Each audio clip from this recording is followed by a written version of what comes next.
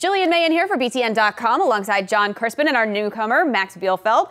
And I want to talk about the best home environment in the Big Ten. This is one of my favorite topics. He's going to upset somebody on this one. I know it. It's okay. I played at Penn State. No one expects me to say Penn State, not even Nittany Lions, so it's all right. For those who don't know, Jon obviously played at Penn State. Max played at both Michigan and Indiana, so you get to have a little bit of a unique perspective.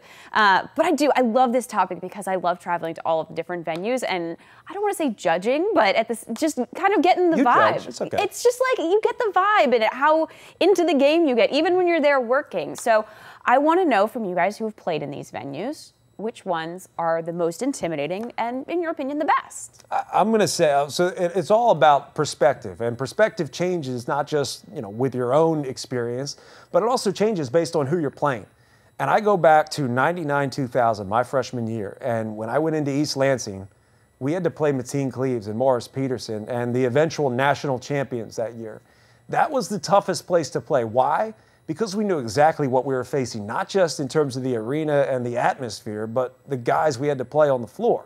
So I think that's, to me, like that jumps out. That was the toughest place to play. Why? Because we knew we were probably going to get beat. And the number one thing we wanted to do was show them that we were at least going to compete. So that made it tough.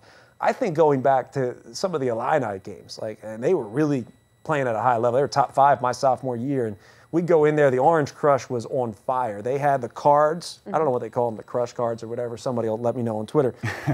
They had a list of every single player and digs at each player.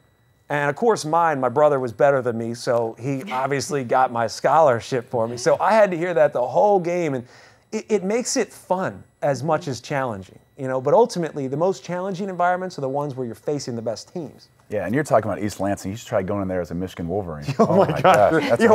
As a good team, you're right. Yeah, that's a whole different level. You brought some of those teams in there, and East Lansing was rocking. Obviously Illinois as well. I grew up an Illinois fan. Yeah. My whole family, mom, dad, sisters, aunts, uncles, all went to Illinois. So I went back there. My card said Max Biefeldt, traitor. Great. Yeah. So that was pretty much how it went. And Illinois is tough. East Lansing's tough. I think the loudest game I've ever been a part of is Michigan's number 1, Indiana's number 2, at Assembly Hall, and you couldn't hear the person next to you. It was the most rocking environment I think I've ever experienced. I was winless when I was at Michigan, and I played at Indiana. I think I was 0-3 or so, and I transferred to Indiana, and I go 17-0. So there's something to the numbers there. You got to kind of figure it out. I think you would say deductive reasoning points towards that's a good home environment. Yeah, the Simon Scott Assembly Hall is a tough one.